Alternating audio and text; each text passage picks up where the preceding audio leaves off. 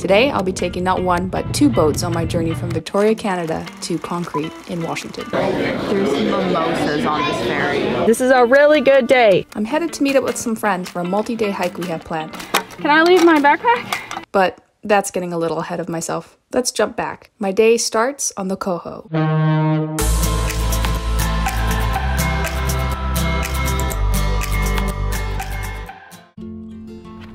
Good show on you behind this U-Haul on the right here. Behind the U-Haul, thank you. Hi there. Last name on the reservation. Ragsdale? 76 US is your total today. Would you like your card charged in Canadian fees? It'll be 103.35. What form here needs to be filled out for customs? They're gonna come to your vehicle and check your passports and everything. Okay, very good. Thank you so much. In Victoria, there is this service, the Coho, which goes from Victoria to Port Angeles, and so it's like a really fast way to kind of like get to the US if you don't want to have to take BC ferries to Vancouver and then drive over the border. I've only taken this ferry about 3 times. I figured, why not this time I take you with me. Ferries seem to be my thing, boats seem to be my thing. I take you on a lot of boats, so I'm just gonna show you another one. Once I filled out my forms, the custom officer eventually came by and asked me a few questions before telling me I needed to proceed up to the front to get my passport swiped. There they also just check how many people are in the vehicle and give you a number to put on your dashboard. From there, I returned to my car and we began loading.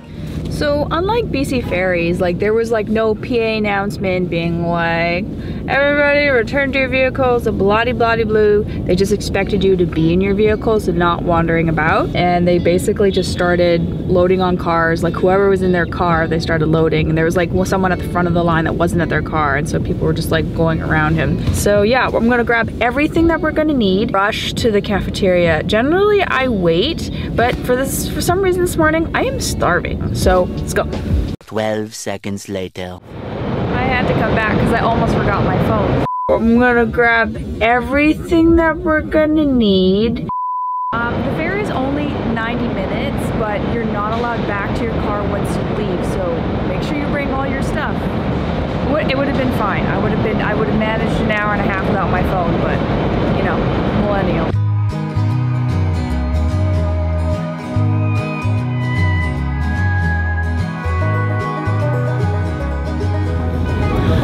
Gotta admit, I love like the vintage aspect.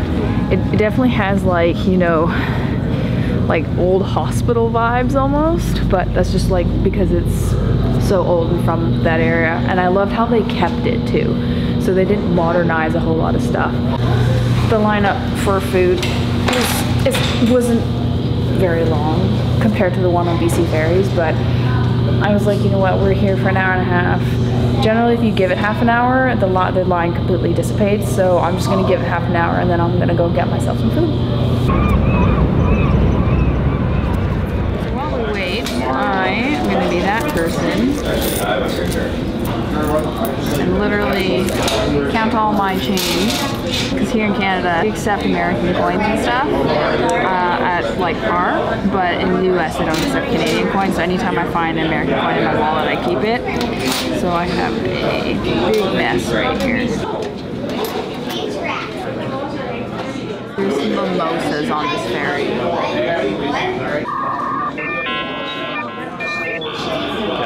It's too early for a mimosa.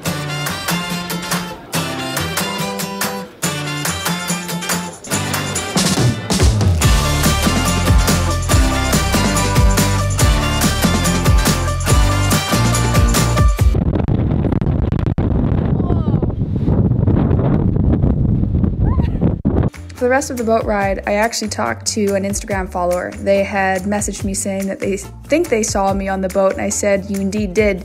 So we met up and we chatted for the remaining time. So that went by rather quick. I realized I never actually explained why I'm taking this ferry. I am actually headed to the North Cascades National Park. I'll be hanging with some friends, and then from there we're going to be going on a multi-day hike.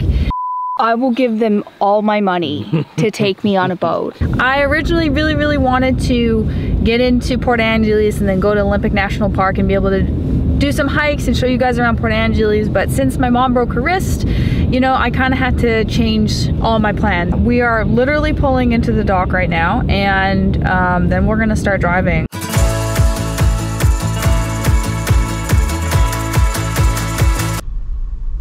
Hi there. Hiking gear. Where are you going? I'm going to the North Cascades Park. How long are you staying? Until August 4th. Are you sleeping in here? I will, yeah. Then here. What's the purpose then? Go hiking. Okay. Have a good time. Thanks.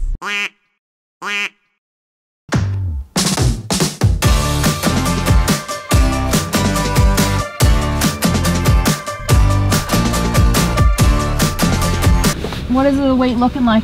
I think you'll mix about. Oh, okay. Darn, okay. Lane 8. Lane 8. Thank you so much. So I've made it to the Townsend Ferry, and so this ferry is going to take me, well, near Anacortes, I guess you could say, and then from there we're going to continue driving. But I'm not even going to be able to get out to film because I literally pulled up and the boat's arriving. So this is a good day. This is a really good day. I actually don't know how long this ferry is. Unlike the Coho, you're welcome to go to and from your vehicle.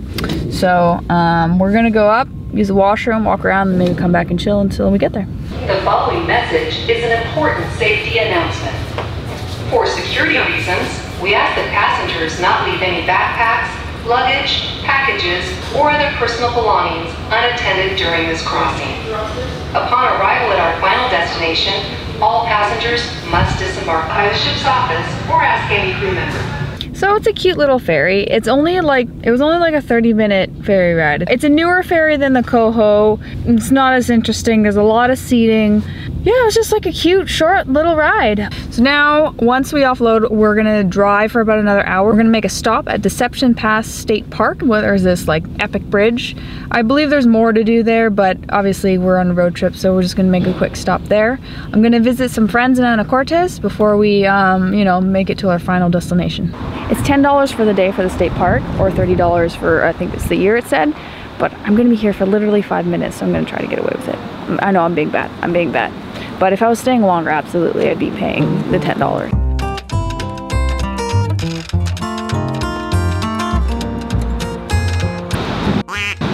Well, I don't think that does this park any sort of justice. You would need like a full couple days here to really explore, or at least a full day.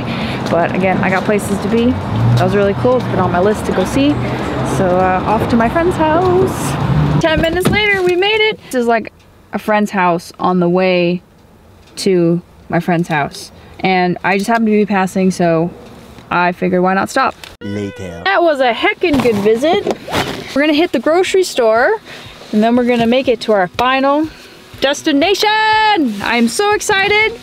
I am so excited. It's a bunch of my friends that we're getting together, people that I have introduced to the channel individually, but now we're like all getting together, and I'm really excited. It's a really good group of people that I love so much. I'm really excited because it feels real now. It feels real now, especially because all my plans have gone to shit this summer. Like everything that I had planned has literally gone to the wayside, and so the fact that this is sort of panning out well, I'm actually letting myself get excited. So grocery store, and then we're done.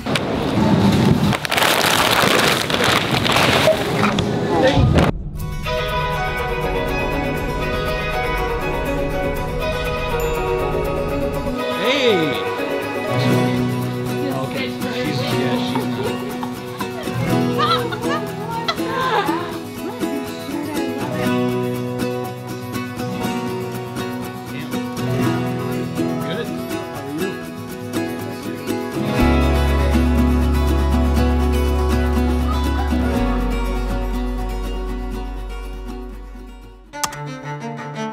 It's a struggle. This one's actually been quite the struggle. Not good. Not good. I couldn't even bring myself to film. I was just feeling so overheated. This is truly one of the hardest things I've done in a really long time. Really until they wave you once, you're like, ah! Little things that I noticed because I take so many ferries all the damn time. Do I have a pen? Yes, I do. Use the shadow on my face. I think this is the best we're gonna do with the light that we have, unless that does nothing. Yeah. I'm a winner. Hello. Honey, I'm home.